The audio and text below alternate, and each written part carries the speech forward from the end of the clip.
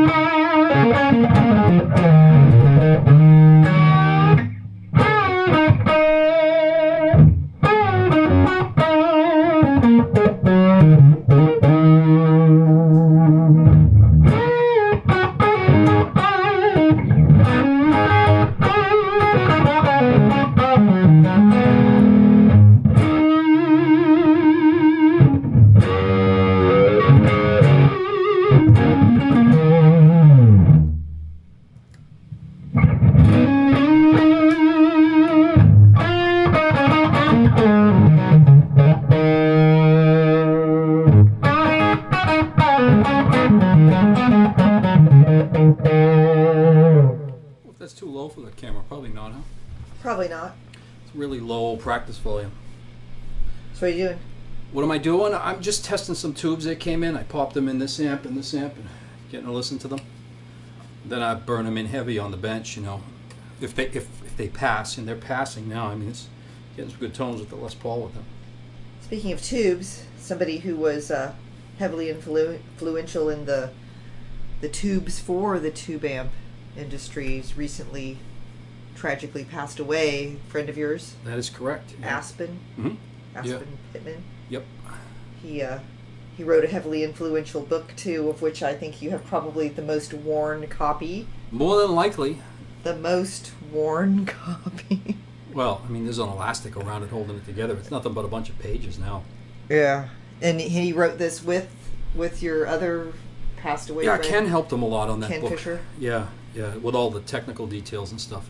So what was his influence in the Well, for you and Ken? He was brilliant. That guy, Aspen, he was a real smart businessman, first of all. Entrepreneur More than anything else. The camera's just a little bit this way. If you just pull the handle, never mind. It's good. It's good the way it is. Anyway, he was really a smart guy. I mean, his first business, Groove Tubes, selling other people's tubes with his he relabeled with his stamp on it, was, you know, at first look, to people that don't understand tubes. Thought he was pirating tubes or something. Yeah, I had guys, you know the idiots on the internet forums now that think they know everything. Well, those guys were around when I was young too, before there was forums or before there was an internet. Okay, and they came into music stores where we worked and blah blah blah. Just made jackasses of themselves. You know, like they know everything, right?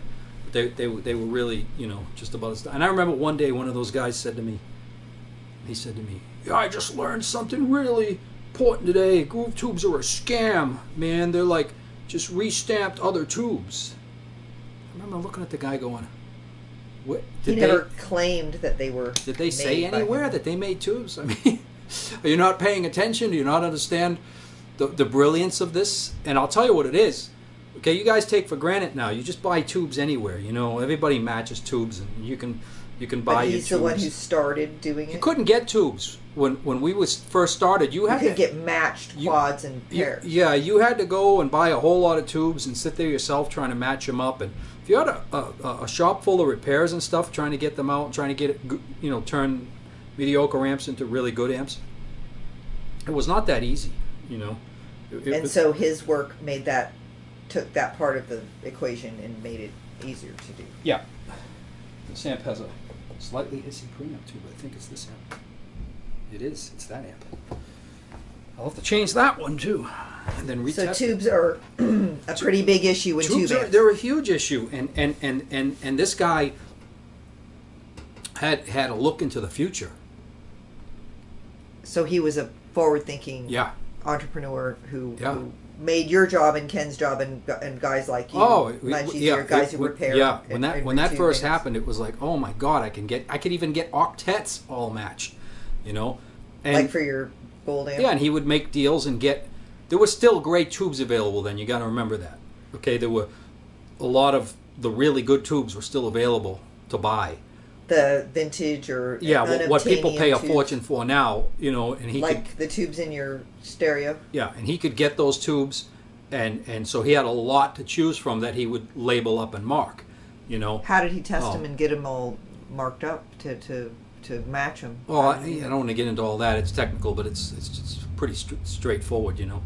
But nobody had done it. See, that was just a brilliant idea that, you know, understanding what makes.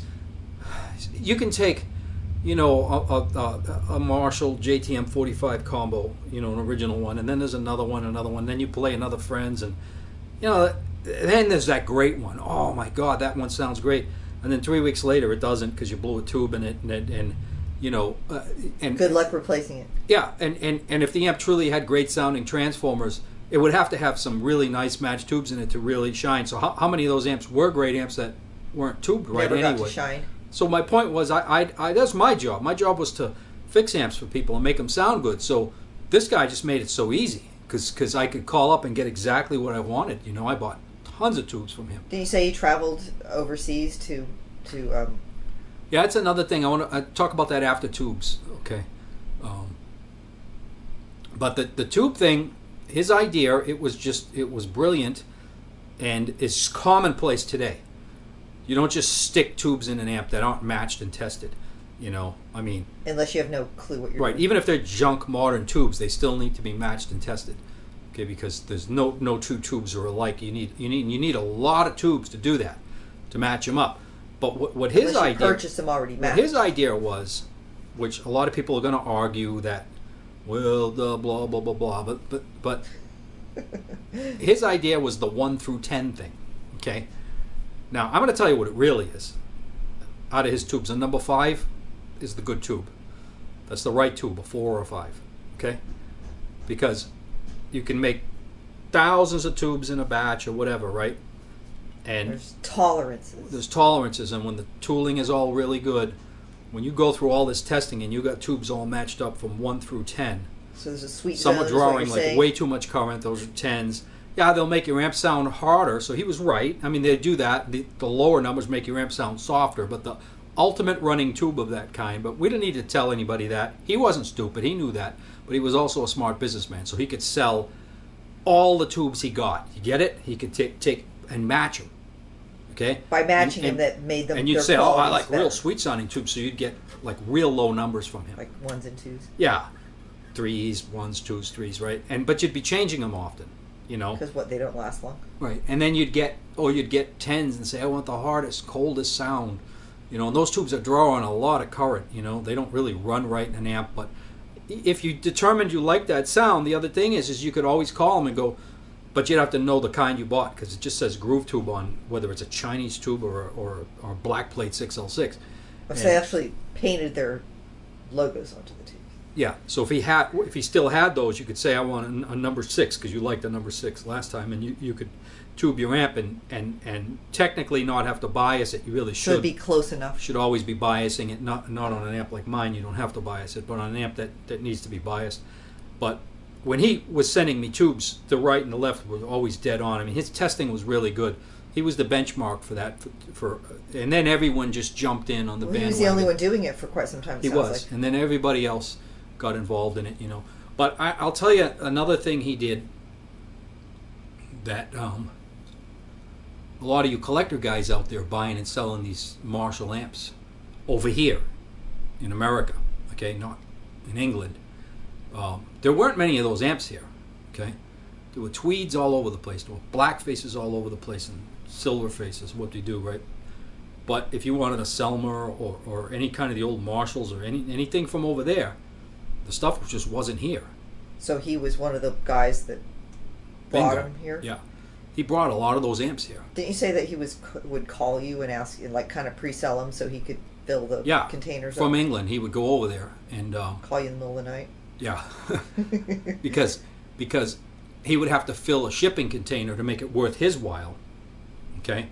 And it takes a long time to sell the stuff off because those amps, a killer combo was only $600 back then for a JTM combo, okay? Wasn't much room to even make money. He did this because he loved this. Also gave more customers over here to buy tubes. Exactly. He was smart. Win, win, win, right?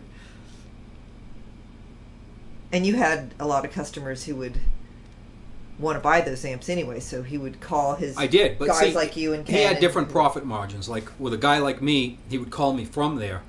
He got to fill a shipping container, and he'd be traveling the countryside, in bars at night, listening to people who say they have an amp or whatever, going out and finding these amps.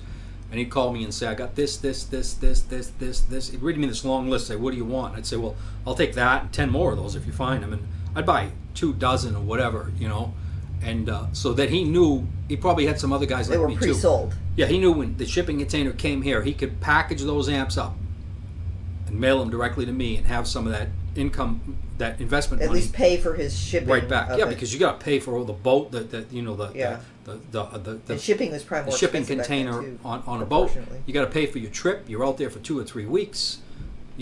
All your drinks. Yeah, it's expensive. So you could thank him For a lot of the vintage amps. Joe Exactly. Bonamassa probably pretty happy. He's probably got a few of those, huh? Yeah, a lot of people. Sometimes I see those amps and wonder if they were ones I had, because a lot of them were wired wrong at Marshall for the wrong tubes.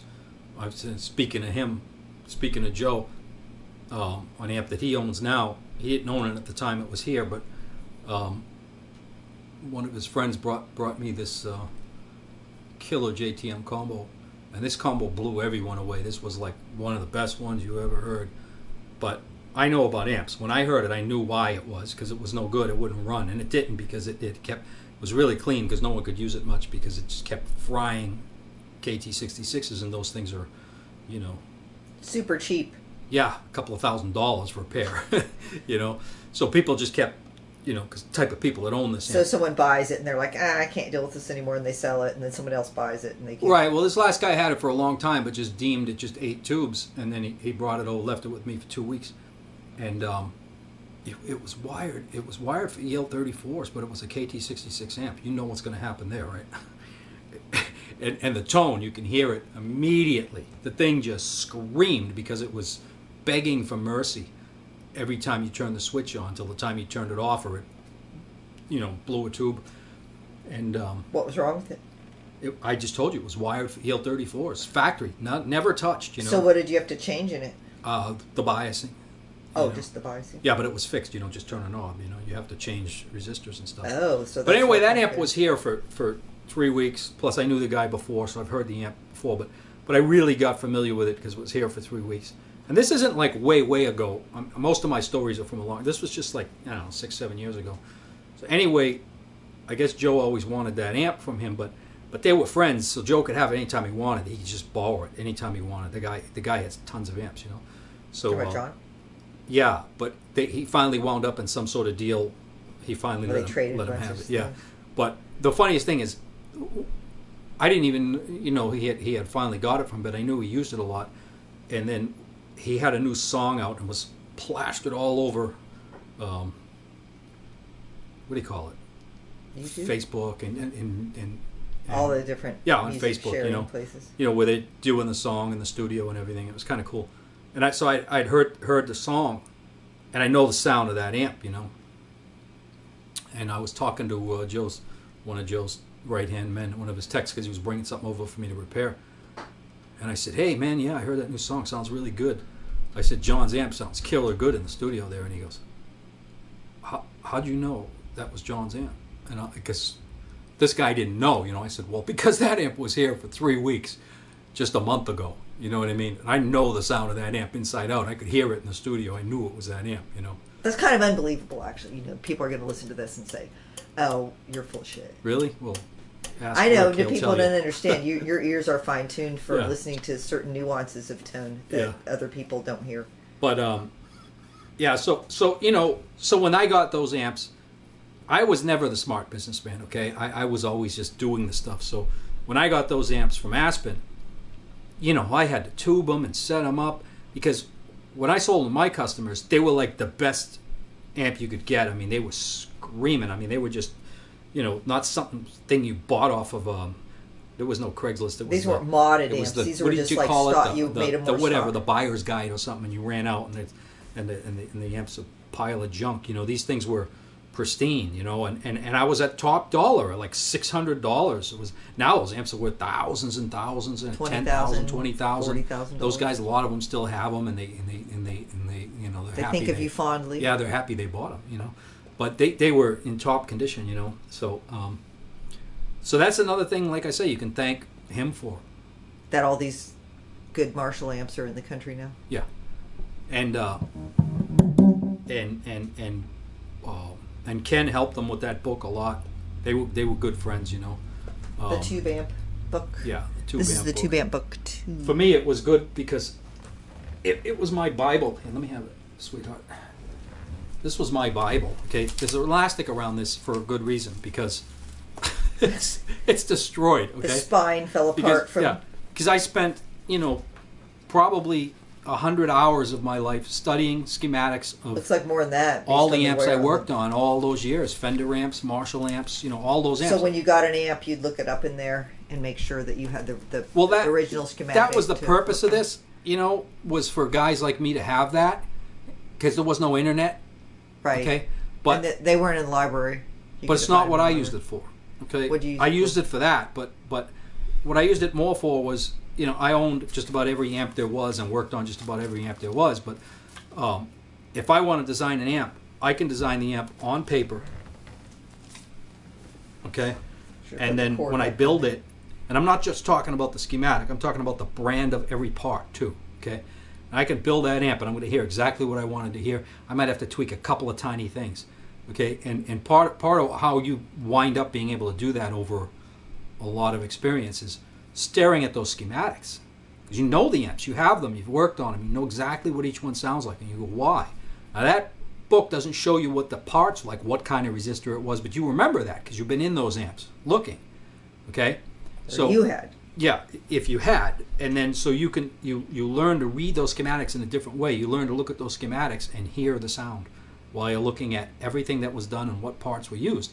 And that really helps you design So Aspen your Pittman stuff. compiled all of the current amps into one book. Yes, and it keeps you from screwing people's amps up by putting metal film resistors where they don't belong, because you know these things. You know that's going to kill the sound of the amp, instead of just doing it and then listening to it and go, give me my money, I just did this to your amp, Sometimes you have to search out for the older stuff, the older parts. New old stock or vintage parts or whatever. Right. Like some of the parts you use in your amps. Yeah. So, yeah, he was definitely a big force in this business. There's no doubt about it. I still have a quad of tubes in my stereo system that he handed me. What, maybe? I don't think that'll see it down there. You might want to get up. At the bottom? Yeah, at the bottom. He handed me those tubes maybe 35 years ago. Okay. He just said he had a whole batch of them come in. They were from Yugoslavia. He thought they were good. They were KT90s. Well, no one had even heard them yet. They were being made over there. Okay, and I was over there buying stuff like I always was, because I had my shop in Van Nuys, And he said, "Come here." He says, "You got to see this." And he pulls one out, and it's the friggin' size of it's like huge. You just saw them. I mean, it's giant, but it looks like a 12AX7 on the top, like a massive giant combination between an EL34 and a 12AX7. I'd never seen anything like it. And he says, "These are KT90s. These things are wicked good." And he had just tested 4, and he handed them to me and said, "Take Where's he them." from? Who? Aspen Pittman. California, Southern Cal. Oh, he was from here. Yeah. Okay. Yeah. I don't think he was born here, but I forget where he was. Well, if he was saying wicked, Well, maybe that was just you my saying. Boston lingo jumping in there. Whatever it meant, wicked good, whatever he said, okay? But anyway, I took him and I put him in one of the big gold amps. And I was like, oh my God. But to me, they weren't a guitar tube. But, then I looked and went, oh, those are for the stereo. Yeah. And of course, I bought a lot of them from him. And Did you ever put them in amps, or did you just use them for home stereo? Yeah, I'm going to tell you a little secret about tubes here. Tube secrets. Yeah, tube secrets. These are next to go in this quad so right this here. is a tone talk on tubes. Sure. And the memorial to Aspen Pittman. Now, I get these tubes here that I choose for these amps. Okay, they're KT77s. All right, and they're the ones I like the best are from these guys here. JJ, we all know about that company, all right? Now, it's a big tube. This relates to those KT90s that he handed me. I'm going to tell you a little story about how this works. Okay. When a company, by the way, the KT90s don't exist anymore because we blew their factory up. What do you mean? In the 90s, when Clinton was in there and he went in there and bombed Yugoslavia. Okay. But because all their planes flew on tubes, and their communications worked on tubes. So it's so you by hit killing that. That's their what tube you factory, hit. we were helping to destroy their communication. That's like hitting well, thanks, Clinton. The factory that makes plutonium or something. You know what I mean, for the nuclear bomb. So it never came back. No, I never. That tube was never made again. Okay, but by the time they blew that factory up, those tubes sucked. Okay, because it only takes sometimes a couple of years for a great tube to become a shit tube. Okay? Where the tolerances go. Tolerances are horrible. Shit. You know why? I'm going to tell you why. Here's the secret. In the old days, when everything ran on tubes, tube builders were everywhere, the factories, and they had like engineers in there that really understood this stuff. And they're testing it every week. They understood, yeah, because the tooling wears out. And the tube doesn't come out the same tube anymore. You can't just keep making these things off of the same tooling. And they knew that because they wouldn't be able to sell them. Adjust your machinery. Because everyone would notice that they sucked, okay, and stop buying them. So what happens is, same thing with those KT90s, that the first few runs, they're killer good. Is that one of the ones you got? Yeah, and then they start to suck, okay? This is no different, okay? This is a KT77. It takes me a while to get quads because I remember when these came out, and I remember that 1 through 10. It's different numbers now, but I know these numbers, okay? Everyone uses their own numbering system. I remember these, when they first came out, they all were in a certain range. Now, it's very hard to get some in that range. And I know what that range is, because I was around when these came out. And that's the ones that you spec your amps for? That's what I spec in my amps. I get them, and it's no secret, because I buy them from 2 different companies, and their label is on them. So if you want new tubes in a year or 2, look at your tube. As long as one doesn't blow, these things will go for years on these. These KT77s last a long time. I think they just sound better when they're worn in pretty good. But you see the company name and the number on there, and just that's what you. Yeah, if you're privy to owning my amps, But that's what happens with tubes, okay? And Aspen went through that testing tubes, all the time. And when he was buying older vintage tubes and testing those and numbering those, that wasn't a problem because that they always so updated his 1 their through tooling. 10 numbers would be a range of the numbers that are on the tubes today. Right, exactly. Like if you buy tubes that say such and such milliamp and such transconductance, right? That would be a 3. Yeah, he would break that down from 1 to 10. The meter didn't say 1, 2. He made it for you, for you dummies. Yeah, the meter is, and if it says it draws 42 milliamps, that doesn't mean when you put it in your amp it's going to draw 42 milliamps.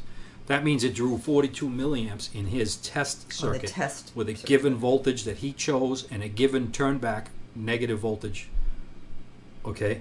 Well, it sounds like if someone was going to do that today, they could make it a little bit more exact. But at the time, nobody was doing it at all, so his was far better than nothing. Then, huh? No, It was pretty. It was pretty. His was accurate? exact enough, because you can break, you know, all those numbers down to 1 through 10 in your head, because if you know about tubes, it's like, give me a 4 or 5, and if all you have is a 6, I'll take a 6. Okay, because that's right there in the middle. So 4 to 6 was the That's range. the great tube. You know what I mean? So you don't want the real low end. You don't want the real high. Right.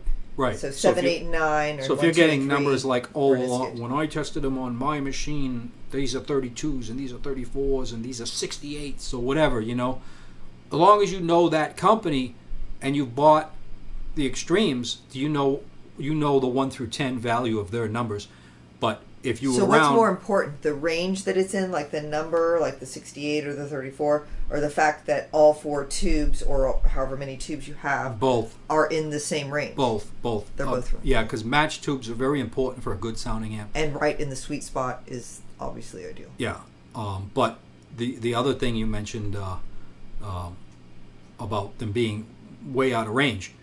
So let me explain how that works. Then why can they sell these? How come they keep selling? You buy these and there's a number 72. Things drawing 72 milliamps. That ain't Because going people anywhere are used to near. crappy sounding amps. That ain't going anywhere near my amp.